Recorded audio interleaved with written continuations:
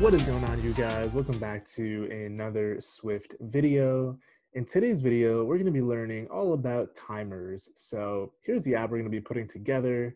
You can see that on a loop here, we're not only changing the colors, but then we've also used a timer to implement this cool little pulsing animation. So we'll take a look at what a timer is, why you should care, how to use it, and some of the nuances about it. So that said, I've got the developer page pulled up here for a timer. I'm not going to run through this entirely to bore y'all, but basically a timer lets you loop different functions, blocks, and it's pretty easy to set up, but pretty powerful in the things you can build and create with it. So that all said, make sure you start by absolutely destroying that like button.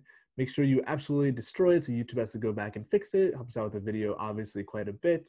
If you're a returning viewer, hit subscribe while you're at it. Get Xcode ready, get excited, let's talk about some timers.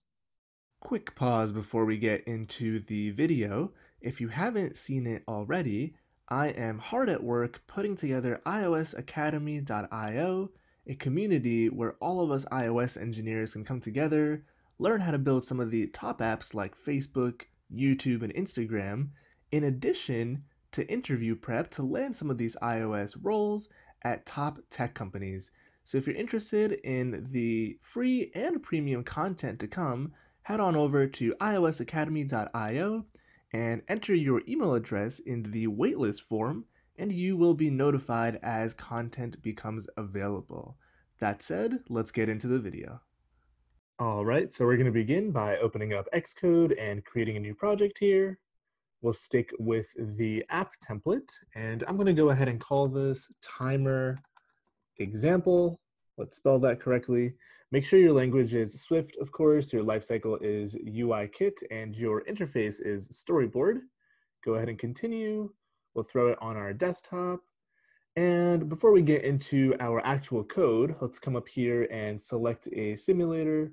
I think I've got the 11 Pro Max open here already. So we're going to pick that, hit the run button to get it compiled and loaded in our sim here. Let me also expand this Xcode window to give ourselves a little more room to work. All right, looks like our app is up and running, and we're going to be working in the view controller file here. So let's pop into here and let me bump up this font size so everyone can see it nice and large. So cool. So what is a timer? Well, the name is pretty self-explanatory. It's a way where you can schedule work to be done on an interval, so a function to be fired or a block of code. So what I'm going to go ahead and do is first get rid of that code block, and I'm going to create a function here, and we're going to say create timer. And let's talk about how to create a timer. So you can actually create a timer in two distinct ways. The first one is by just opening up the parenthesis with the class prior to it, and you'll see all these constructors here. So with a time interval, an invocation, a repeat, you can have a target and a selector, which is how you fire an actual function from the timer. But the more common way to create this is by saying timer and using one of these static functions to schedule the timer.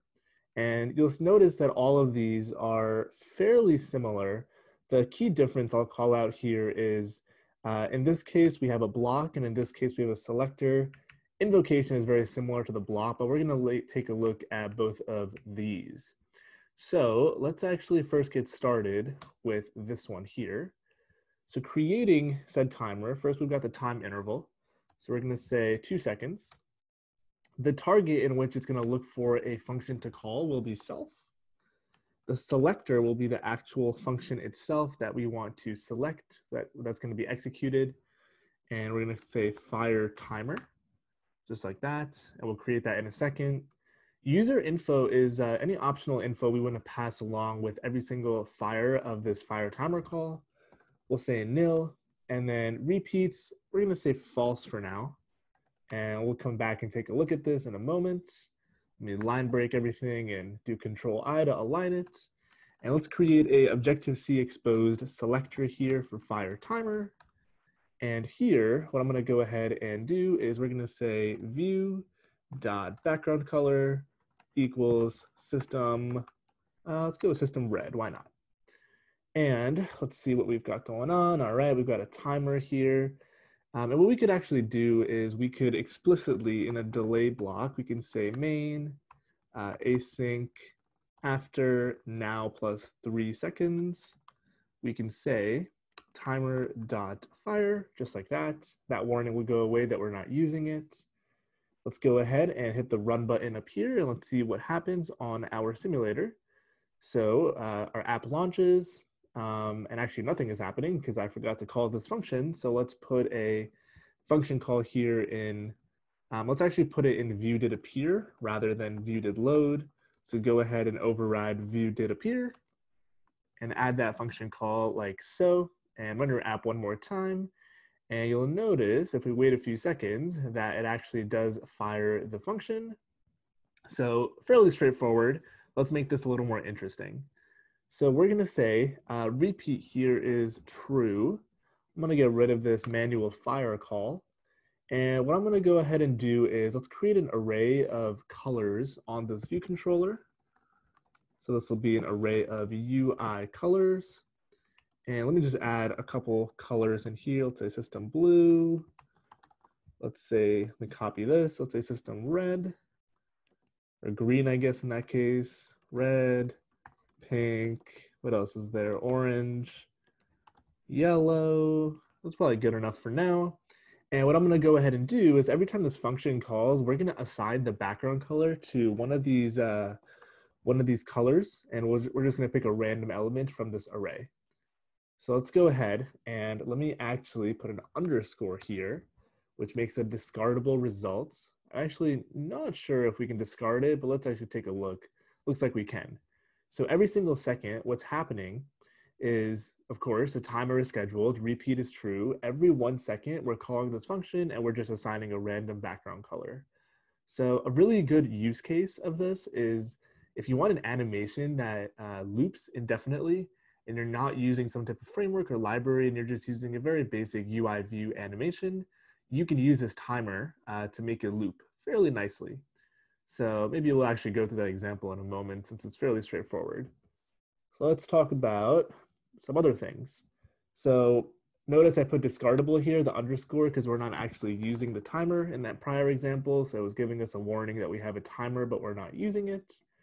Now on the timer, we can set a property called tolerance.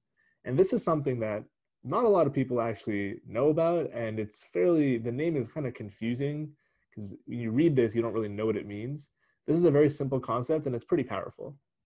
So what this actually does is you're telling the system, when you define this timer, I need you to call my function here every second, right? But the system might be busy, right? The system might be doing a million other things, the system being iOS.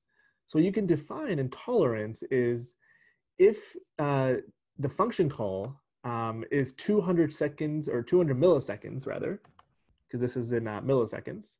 If this is 200 milliseconds late, then that's not a problem. I won't be upset if you call my function with a deviation of 200. And what this does is actually, it helps reduce your app's battery and energy consumption quite a bit. And the reason it does that is because you're giving the system some flexibility to execute your task, and you're not constraining it to that very strict 1 second requirement. So this is okay in some cases. You can imagine if you want something to be precisely timed, you don't want to set a tolerance. And I'm fairly positive this is milliseconds, but let me just double check. So the amount of time after the scheduled timer fire date that a timer may fire. So let's just assign it to 200 and go ahead and hit Command R. And you'll notice that it should be exactly the same. You won't really be able to tell a difference of what's going on here. You'll see some of these are slightly more delayed. It's very difficult to tell. The only reason some of them are longer in their delay is because the random element is returning the same color. So it looks like it's not changing, but that's what tolerance is all about. So let's take a look at the other constructor here, which is the one that I actually personally prefer, which is the one that looks very similar. 1 second, repeat is true. And in this case, we have a closure instead of a function that gets fired. It takes in a timer as a parameter, which is a reference to itself. And then in here, you can execute something to do. So we are going to take that color call throw it in on here. One thing you want to be sure you do is make sure you say weak self so you don't cause a memory leak. Here we're going to say self optional. And this is executed on a background thread. So we want to make sure we update anything on the UI on the main thread. So we're going to wrap that in a dispatch queue call just like that. So if you go ahead and run it, and again, we can make this discardable if I'm not mistaken, since we're not using that directly. Let's take a look. So here we also want to say self optional. And if it's nil, we'll just go ahead and assign it to be clear. It should never be nil, but we do need to give it a default value. And you'll see it looks fundamentally the exact same. The only difference is now you can just have your code that gets executed in line rather than having it in a separate function. A little bit of a preference call there, highly subjective. So figured I'd call that out. So let's talk about one other thing. How do you stop a looping timer? Because it's fairly easy to start it, but how the heck do you stop it? So what you can do is on a timer, you can call a function called invalidate, which again is not named perfectly well, but it basically will invalidate the timer and stop the run loop for it. So what we're going to do is we're going to create a integer here. And every time this runs, we're going to say plus, we'll say ran plus equals 1. So we increment it with 1 every single time. And in here, we're going to say if ran is greater than or equal to 10, we're going to say timer dot invalidate. Now this timer refers to this timer parameter that's coming in and not this timer, which obviously isn't even here. And the reason that's important is because this timer is I believe it's a class under the hood, so it's a reference type. So you definitely want to use that timer to call invalidate if you're doing it in your actual execution block. So let's go ahead and run this. And actually, before I even do that, let me just throw a print statement in here so we can actually see what the ran value is. So let me just say print executed timer, and we're going to say ran just like that. And then here I'll also say timer stopped just like that. Go ahead and hit Command R to build and run, and let's see. So we get it logged there. You can see it's getting logged every single time it's running. And it should stop fairly soon. There it goes, timer stopped, no longer updating. And that's basically it. That's how you can use a timer to go about changing things in a loop. And that's also how you stop it. So I mentioned the animation bit earlier on. So for example, instead of changing the color like this, if we actually go ahead and comment all of this good stuff out, let me comment that out, get rid of this ran. Let's say hypothetically we had a, let's say var is animated by default is false. Let's say we had a simple view, which is a UI view with a frame of, I don't know, 0, 0, 200, and 200. Let's go ahead and add this as a subview to our view, and let's go ahead and center it. And finally, let me add a background color to it so we can actually see it. We'll say it's link. Every time this timer executes, what I'm going to go ahead and do is we're going to say if this is animated. If it is animated, we're going to change it. Otherwise, we're going to change it again. So here, what we're going to go ahead and do is say is animated equals false. And in this case, is animated equals, we're going to say true. Let me change the interval here to be 3 seconds, or 2 seconds rather.